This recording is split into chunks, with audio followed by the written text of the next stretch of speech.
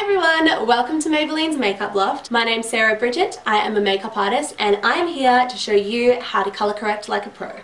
So if you're a little bit confused about the whole colour correcting thing, about what the colours mean or where they go or whether you need to colour correct in the first place, I always ask everyone one simple question, and that is, are you getting what you want out of your foundation and concealer? Because if the answer is no, then you should probably start to try colour correcting. If you have any kind of blemish, whether it's veins or bruising, blemishes, acne scars, rosacea, even sunburn, anything that you'd like to cover up or anything that isn't the colour that you want your overall face to be, that is what you would colour correct. So really simply, this whole colour correction scheme is based on your very basic colour wheel that you would have learnt when you were so young, just that red is opposite to green, orange opposite to blue, yellow to purple, etc.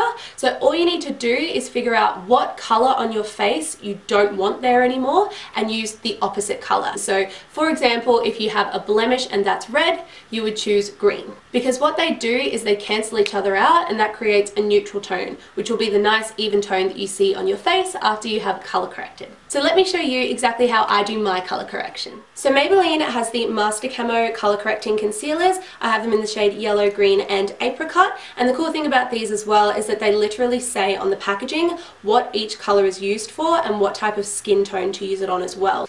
So right this very second I have absolutely nothing on my face except for my eye makeup and my eyebrows. So today I'm going to colour correct my under eye dark circles with the apricot shade, and I'm also going to correct that tiny bit of redness that I have through the centre of my face with the green shade. So when I do my colour correcting, rather than taking this and applying it directly onto my face, I actually take it on my ring finger, which is the finger that applies the least pressure, and I just pick up a tiny bit and dab that underneath my eyes really gently. I'm literally just knocking back those darker tones that I don't want to appear through my concealer. And also, because the skin under your eyes is so thin and delicate, you really don't want to pack it with lots of product because that's just going to make you more prone to creasing when you're layering it with your regular colour concealer. Now hopefully you can see from here, but I do experience a little bit of redness just around the edges of my nose and then also on my chin. So I'm going to use my green concealer because that's the opposite colour of the red, and I'm going to use that to counteract all of those red tones through there. So I'm just going to take that on my ring finger again.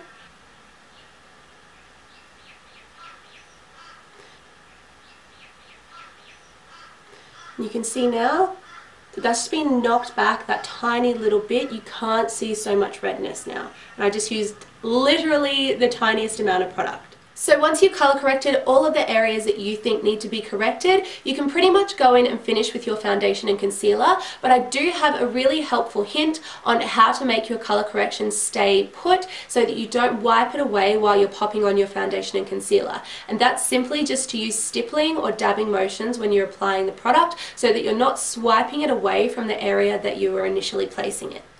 For my foundation, I use the Maybelline Fit Me Matte and Poreless formula. It is amazing if you have oily or combination skin, I swear by it. And then for my under eyes, I use the Instant Age Rewind Concealer. This one is particularly good if you are going to colour correct because it's specifically designed for the under eye area, so it's nice and thin and lightweight, but it still gives you that coverage that you need.